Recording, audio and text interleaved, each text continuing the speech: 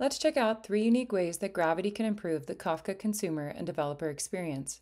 First up, protocol mediation, where we can expose Kafka as a REST API via the Gravitee gateway.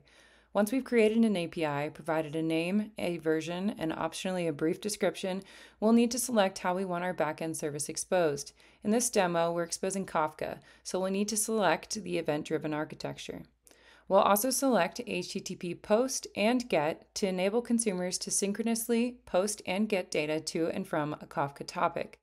Starting with the context path, we'll need to define our HTTP post and get entry points. Then we'll select Kafka as our gateway endpoint. Then we'll define our Bootstrap server and our list of topics to use. In this case, we're using a default get real-time weather data topic. We'll also be leaving this proxy API with the default keyless plan, but you have the opportunity to define security plans, which other videos go into more detail on how to secure. Then we'll save and deploy this API, which we'll be able to locate in the developer portal at the end of this video.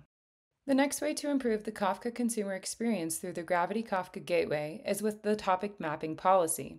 With this policy, the Kafka Gateway abstracts the complex Kafka names by allowing clients to interact with simpler, more intuitive names defined by the API producer.